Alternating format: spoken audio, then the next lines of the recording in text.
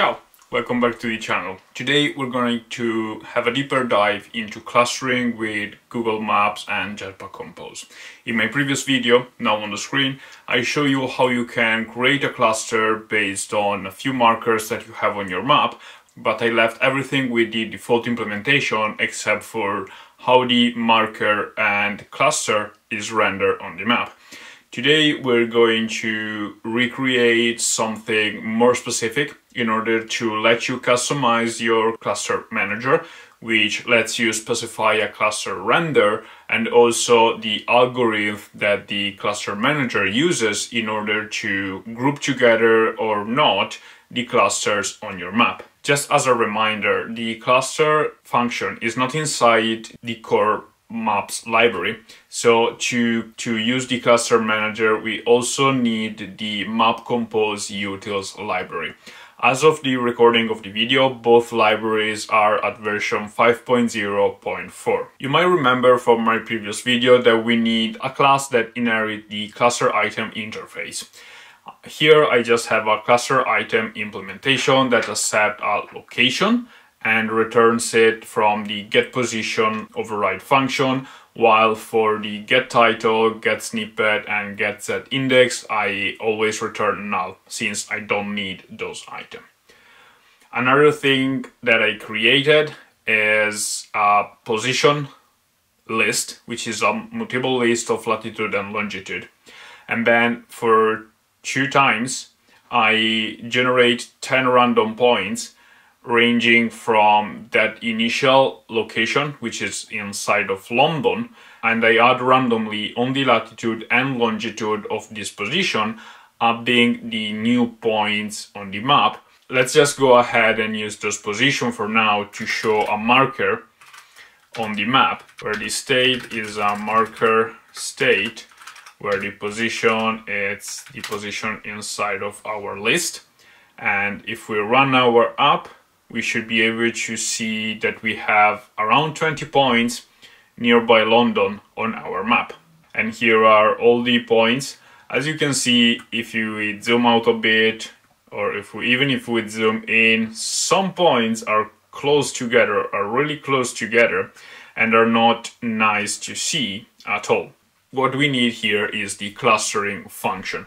There are 2 clustering functions. One that I show you already is this one that accepts the collection, cluster item click, cluster item window click, long click, and then we can specify the cluster content and cluster item content, which are 2 composable functions that defines how the markers are shown. If we want to use that function, we can just go ahead and use our position, but we need to map it to our cluster item implementation, and then we need to provide the location.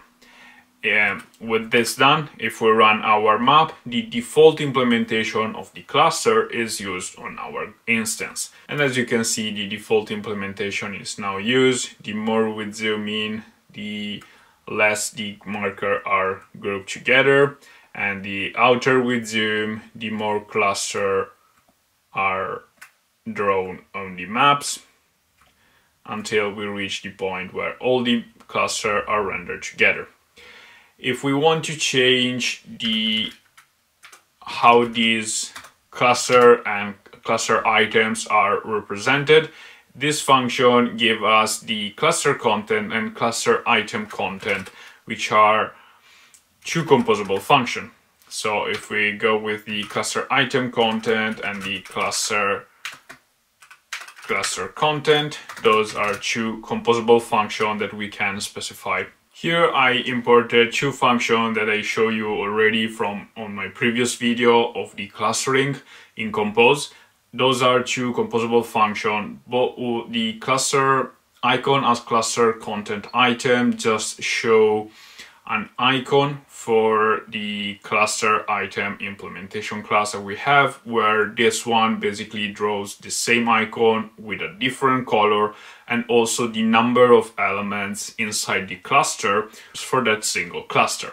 So let's go ahead and use them. And as you can see from the map, as soon as we launch our application, the content that is shown on the map, it's different. It's now using the single red element and then the blue icon with the number of elements inside of it. And this is a customization we can provide to our cluster. But these are all things that we have already seen.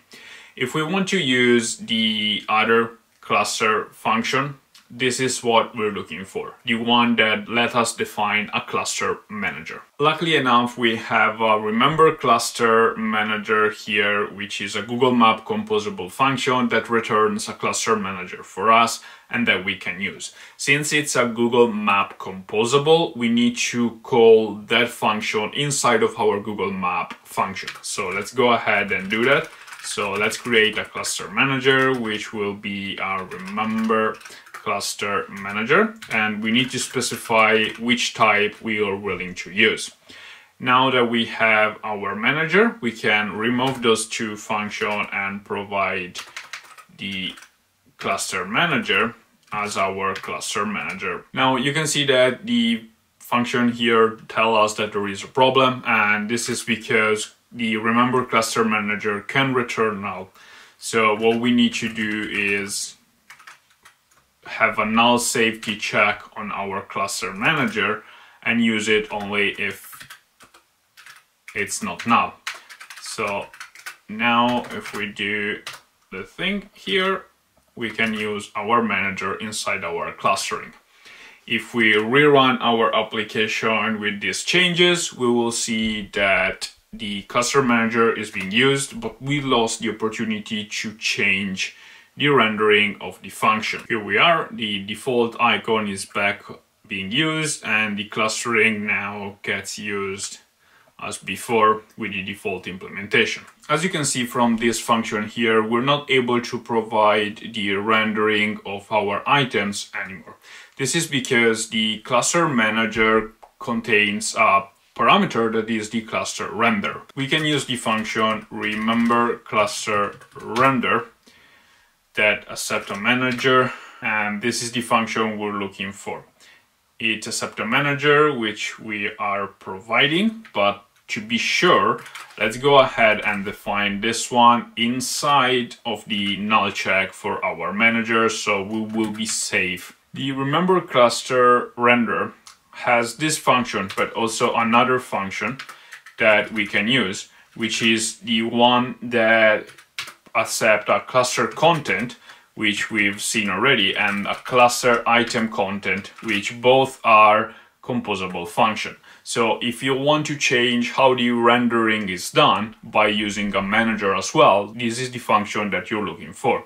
So now that we have this, we can go ahead and we have the cluster content item, which we need to use here, and the cluster content that we need to use here. Now, if we do this and run our application, we can see that the rendering hasn't changed. Why? Well, because even if the renderer, remember ClusterRenderer function accept a manager, this is not enough. We need to set the render on the manager itself. Now, to do that, we need a side effect where we use the manager.render function and assign it to our renderer. This is part of the code that is shown in the documentation library from the Google Maps Compose.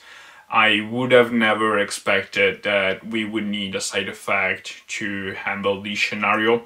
I would have left it outside of a side effect this way.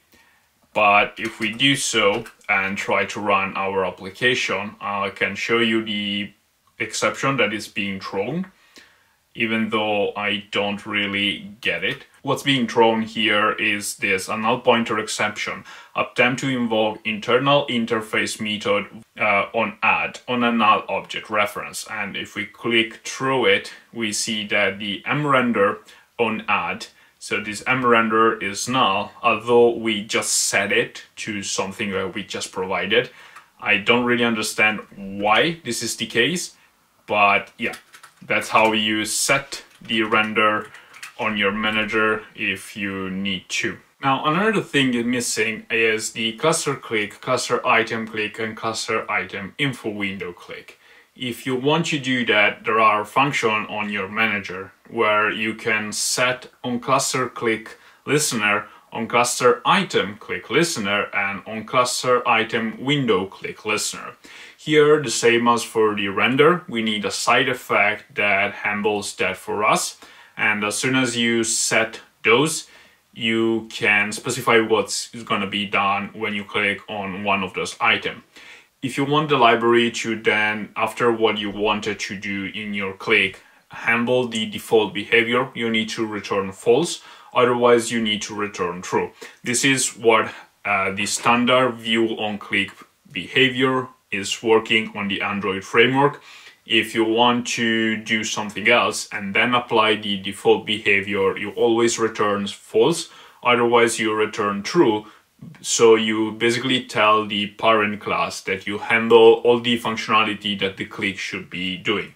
For example, let's return true on the cluster item click and false on the cluster click. So this way, when we tap on a cluster, it should show a toast and then handle the clicks with the default implementation, which is zooming in into the cluster. While the cluster item click, the default implementation should be centering the item for ourselves. So let's try it. We have a cluster with 6 elements. If we tap on it, we can see that it's set into the center and the toast was shown. While if we zoom in and tap on a cluster on a single item, even if it's not centered, the toast is shown. But yeah, again, the cluster, the item is not centered on our screen as it would with the default implementation. Now we basically have everything that we wanted to customize. We have a custom render and a cluster manager and a custom cluster. But this is everything we was able to do before, right? Yeah, that's correct. The only thing that we're missing now is the algorithm of our cluster. If you don't specify any algorithm in your cluster manager, the default screen-based algorithm adapter, which uses a non-hierarchical distance-based algorithm, will be used for you. But again, we can customize our algorithm. 2 implementations that we can see in the documentation and in the example library are a non-hierarchical view-based algorithm and a non-hierarchical distance-based algorithm. Both of them behave the same.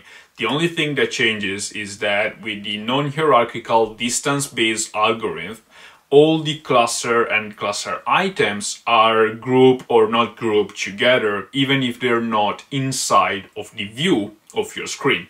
While the non-hierarchical view-based algorithm, it accepts 2 parameters, which are the screen width and screen height, just so it will just group together and ungroup the element that will be displayed inside the area of the map that is currently displayed on the screen.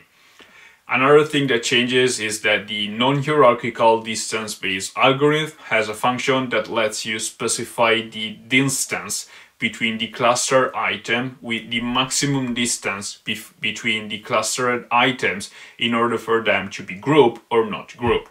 But now we need to set the algorithm on our manager in order for it to be applied. This time we don't need a side effect. We can use the manager directly and change the algorithm by using the algorithm parameter.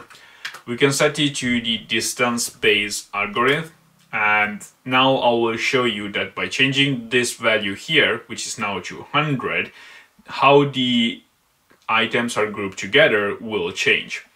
For example, we now have with a 200, this is the current implementation, and the items are grouped together quite quickly. But if we change it to, let's say, 20, which is a tenth of what we used before, we can see that they're not grouped together until we zoom out really a lot.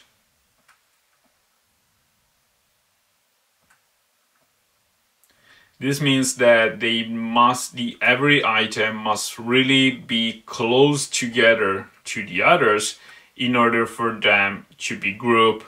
Otherwise, the clustering won't be used. If we increase this a lot, let's say 2000, even if we zoom in a lot, we won't be able to decrease the markers because the distance will never be enough. Now it did again. You see the elements are, but now as soon as we zoom out, it will be grouping them together because they're too close together. So you need to play around a bit with this number. I would say that something around 150, it's the optimal if you're looking to handle a city large area. Otherwise, just give it a try with a few other values and see what works best for you and for your company if you're working for a company. And that was all I wanted to show you today for the clustering and how to customize the clustering for Google Maps with Jetpack Compose in a deeper way than what we saw before. I hope you enjoyed the video. If you like it, give it a like, consider it sharing with someone. It means really a lot for the channel and its growth. And thanks again for watching. Till the next time, peace.